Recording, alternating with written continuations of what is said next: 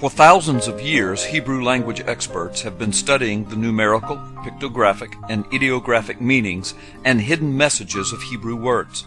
Hebrew is a very ancient language deriving from one of the oldest known languages in the world, Aramaic.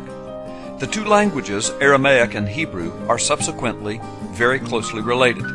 There are many within the Hebrew language community that believe that the Hebrew language carries with it an element of divinity. They believe this largely because the Old Testament scriptures, which include the very words of God, were written in Hebrew.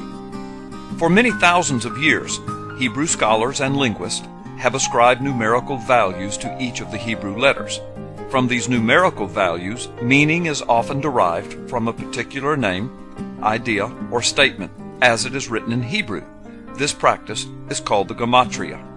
Many biblical scholars suggest that perhaps John's reference in Revelation 13 to the Antichrist having a number attached to his name is a reference to the Hebrew gematria. Perhaps it is a clue in solving the mystery of the identification of the Antichrist. In addition to the numerical values attached to each Hebrew letter, there is also an ideographic and pictographic meaning assigned. An ideogram is a symbol that represents an idea, like the male and female shape signs that one sees on the outside of public restroom doors.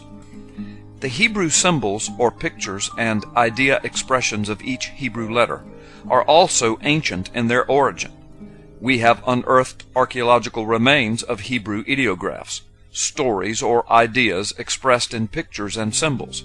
Each symbol is related to a particular Hebrew letter. There are several ancient ideographic meanings for each of the Hebrew letters, each letter carrying its own unique symbol which represents that idea.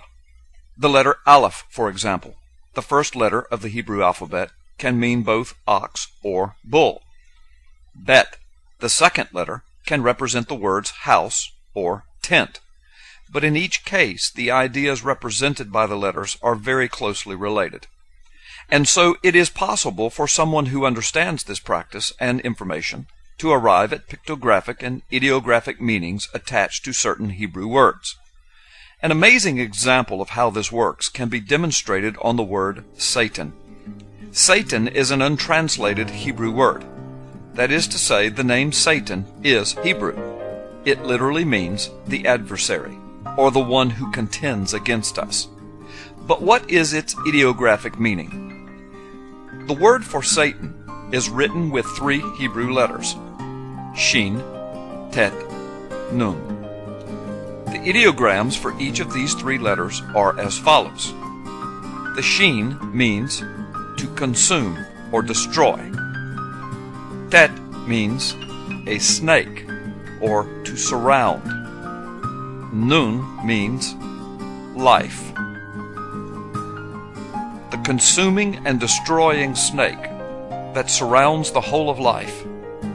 This is a pretty amazing revelation when one considers that this is exactly the way in which Satan is pictured in the entirety of the Bible, from the snake in the garden to Jesus' warnings that Satan is that old serpent and that he comes to kill and steal and destroy.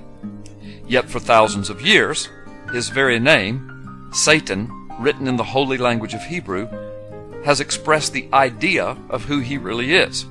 It has been veiled, but now revealed through Hebrew ideograms.